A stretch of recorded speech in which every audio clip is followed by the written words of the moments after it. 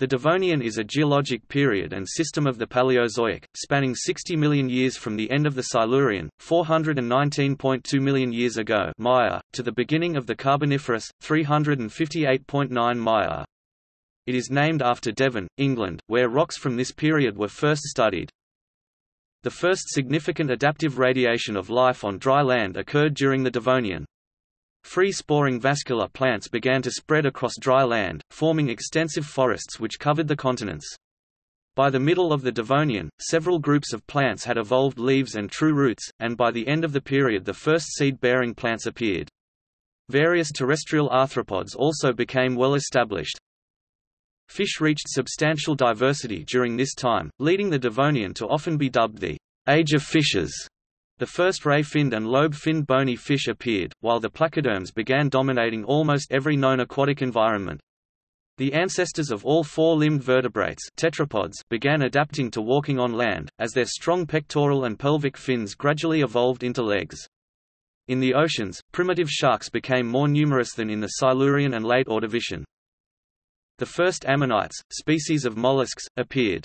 Trilobites, the mollusk-like brachiopods and the great coral reefs, were still common. The Late Devonian extinction, which started about 375 million years ago, severely affected marine life, killing off all placodermi, and all trilobites, save for a few species of the order Predator. The paleogeography was dominated by the supercontinent of Gondwana to the south, the continent of Siberia to the north, and the early formation of the small continent of Euramerica in between.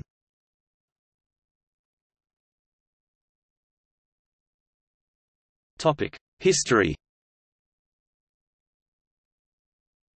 The period is named after Devon, a county in southwestern England, where a controversial argument in the 1830s over the age and structure of the rocks found distributed throughout the county was eventually resolved by the definition of the Devonian period in the geological timescale. The Great Devonian Controversy was a long period of vigorous argument and counter-argument between the main protagonists of Roderick Murchison with Adam Sedgwick against Henry de la Beach, supported by George Bellers Greenough. Murchison and Sedgwick won the debate and named the period they proposed as the Devonian system. While the rock beds that define the start and end of the Devonian period are well identified, the exact dates are uncertain. According to the International Commission on Stratigraphy, the Devonian extends from the end of the Silurian 419.2 Maya, to the beginning of the Carboniferous 358.9 Maya. In North America, the beginning of the Mississippian subperiod of the Carboniferous. In 19th-century texts the Devonian has been called the Old Red Age, after the red and brown terrestrial deposits known in the United Kingdom as the Old Red Sandstone in which early fossil discoveries were found. Another common term is, Age of the Fishes, referring to the evolution of several major groups of fish that took place during the period. Older literature on the Anglo-Welsh basin divides it into the Downtonian, Dittonian, Breconian and Farlovian stages, the latter three of which are placed in the Devonian. The Devonian has also erroneously been characterized as a greenhouse age. Due to sampling bias, most of the early Devonian age discoveries came from the strata of Western Europe and Eastern North America, which at the time straddled the equator as part of the supercontinent of Euramerica, where fossil signatures of widespread reefs indicate tropical climates that were warm and moderately humid, but in fact the climate in the Devonian differed greatly during its epochs and between geographic regions. For example, during the early Devonian, arid conditions were prevalent through much of the world including Siberia, Australia, North America, and China, but Africa and South America had a warm temperate climate. In the late Devonian, by contrast, arid conditions were less prevalent across the world and temperate climates were more common.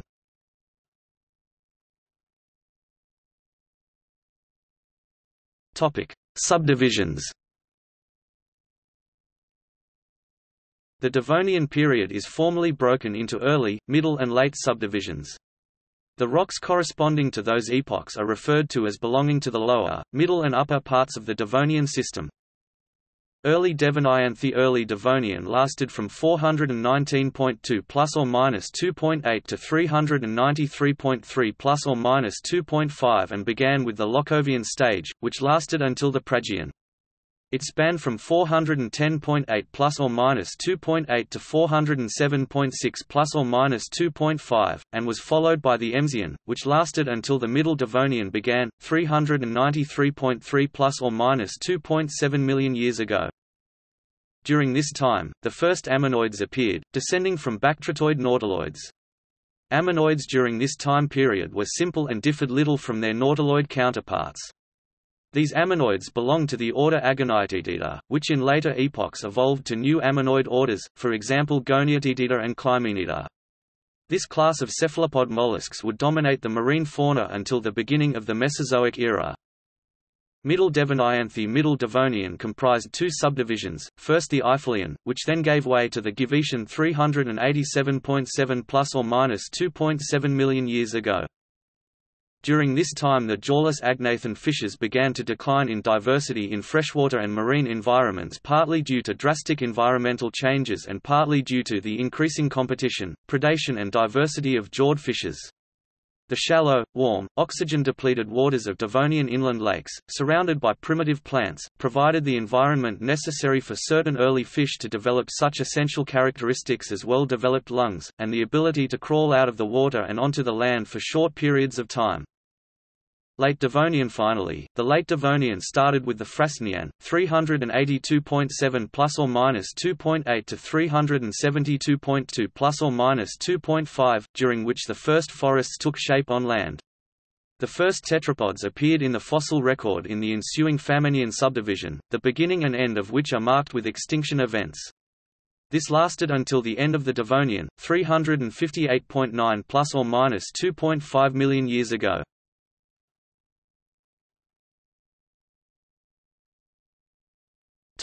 Climate. The Devonian was a relatively warm period, and probably lacked any glaciers. The temperature gradient from the equator to the poles was not as large as it is today. The weather was also very arid, mostly along the equator where it was the driest. Reconstruction of tropical sea surface temperature from conodont apatite implies an average value of 30 degrees Celsius (86 degrees Fahrenheit) in the early Devonian. CO2 levels dropped steeply throughout the Devonian period as the burial of the newly evolved forests drew carbon out of the atmosphere into sediments. This may be reflected by a mid-Devonian cooling of around 5 degrees Celsius (9 degrees Fahrenheit).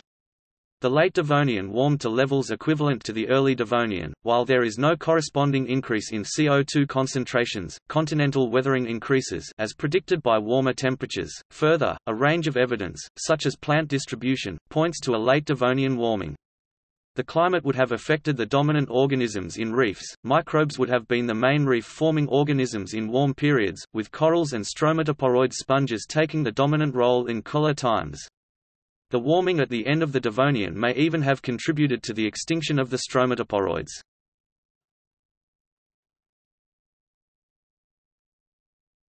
Topic: Paleogeography. The Devonian period was a time of great tectonic activity, as Euramerica and Gondwana drew closer together. The continent Euramerica or Laurussia was created in the early Devonian by the collision of Laurentia and Baltica, which rotated into the natural dry zone along the Tropic of Capricorn, which is formed as much in Paleozoic times as nowadays by the convergence of two great air masses, the Hadley cell and the Ferrel cell. In these near deserts, the old red sandstone sedimentary beds formed, made red by the oxidized iron hematite characteristic of drought conditions. Near the equator, the plate of Euramerica and Gondwana were starting to meet, beginning the early stages of the assembling of Pangaea. This activity further raised the northern Appalachian Mountains and formed the Caledonian Mountains in Great Britain and Scandinavia. The west coast of Devonian North America, by contrast, was a passive margin with deep silty embayments, river deltas and estuaries, found today in Idaho and Nevada. An approaching volcanic island arc reached the steep slope of the continental shelf in late Devonian times and began to uplift deep water deposits, a collision that was the prelude to the mountain-building episode at the beginning of the Carboniferous called the Antler orogeny. Sea levels were high worldwide, and much of the land lay under shallow seas, where tropical reef organisms lived. The deep, enormous Panthalassa, the universal ocean, covered the rest of the planet. Other minor oceans were the Paleo-Tethys Ocean, Proto-Tethys Ocean, Rheic Ocean, and Ural Ocean, which was closed during the collision with Siberia and Baltica. During the Devonian, Chaytenia, an island arc, accreted to Patagonia.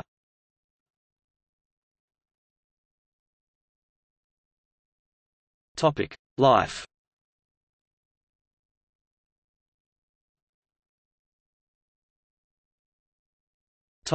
Marine biota. Sea levels in the Devonian were generally high. Marine faunas continued to be dominated by bryozoa, diverse and abundant brachiopods, the enigmatic hederellids, microconchids and corals. Lily-like crinoids animals, their resemblance to flowers notwithstanding, were abundant, and trilobites were still fairly common. Among vertebrates, jawless armored fish ostracoderms declined in diversity, while the jawed fish gnathostomes simultaneously increased in both the sea and fresh water. Armored placoderms were numerous during the lower stages of the Devonian period and became extinct in the Late Devonian, perhaps because of competition for food against the other fish species. Early cartilaginous chondrichthyes and bony fishes also become diverse and played a large role within the Devonian seas. The first abundant genus of shark, Cladoslash, appeared in the oceans during the Devonian period.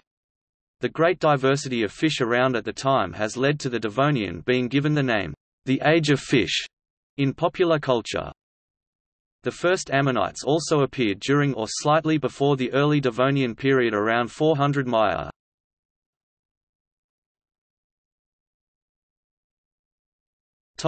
Reefs.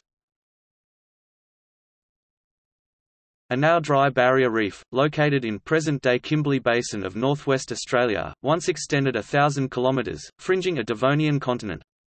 Reefs in general are built by various carbonate-secreting organisms that have the ability to erect wave-resistant frameworks close to sea level.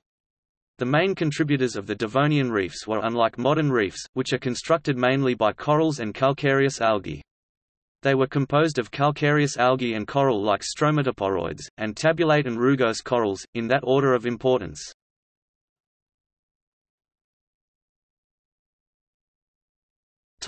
Terrestrial biota.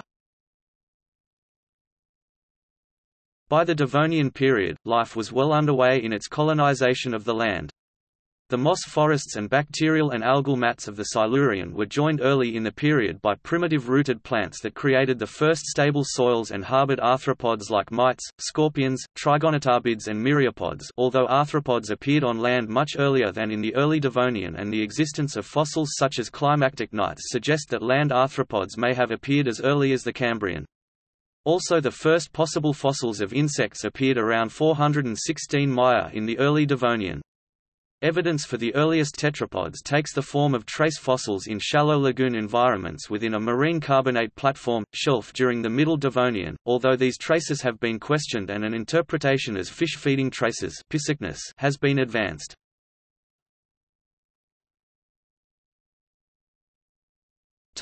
The greening of land. Many early Devonian plants did not have true roots or leaves like extant plants, although vascular tissue is observed in many of those plants.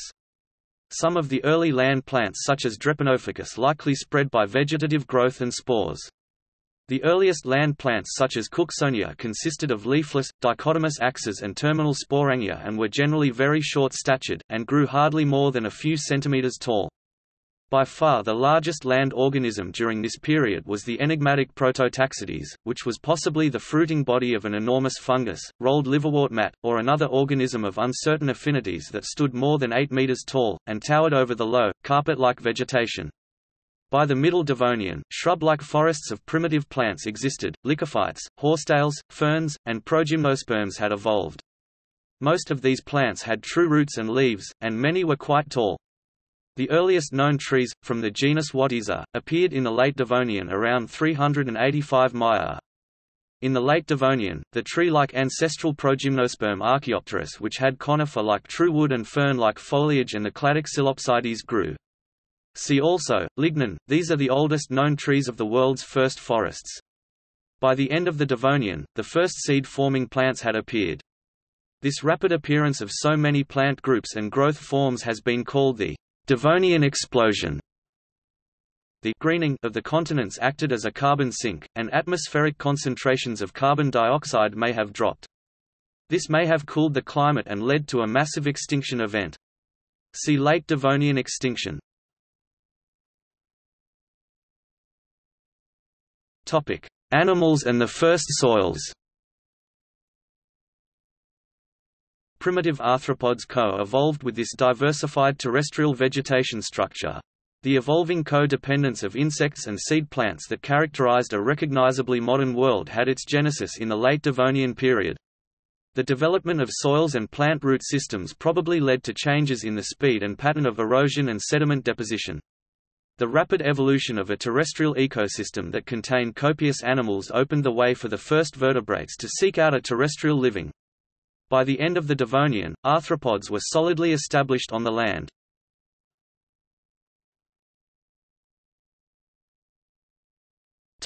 Late Devonian extinction. A major extinction occurred at the beginning of the last phase of the Devonian period, the Famennian faunal stage, the Frasnian-Famennian boundary, about 372.2 Mya, when all the fossil agnathan fishes, save for the Samoschtide heterostraci, suddenly disappeared. A second strong pulse closed the Devonian period. The Late Devonian extinction was one of 5 major extinction events in the history of the Earth's biota, and was more drastic than the familiar extinction event that closed the Cretaceous.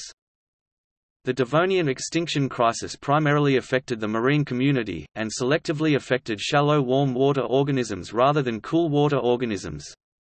The most important group to be affected by this extinction event were the reef builders of the Great Devonian reef systems. Amongst the severely affected marine groups were the brachiopods, trilobites, ammonites, conodonts, and acritarchs, as well as jawless fish, and all placoderms. Land plants as well as freshwater species, such as our tetrapod ancestors, were relatively unaffected by the Late Devonian extinction event. There is a counterargument that the Devonian extinctions nearly wiped out the tetrapods.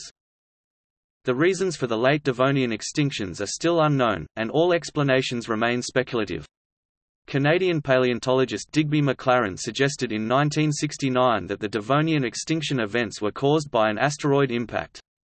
However, while there were late Devonian collision events, see the Alamo bolide impact, little evidence supports the existence of a large enough Devonian crater.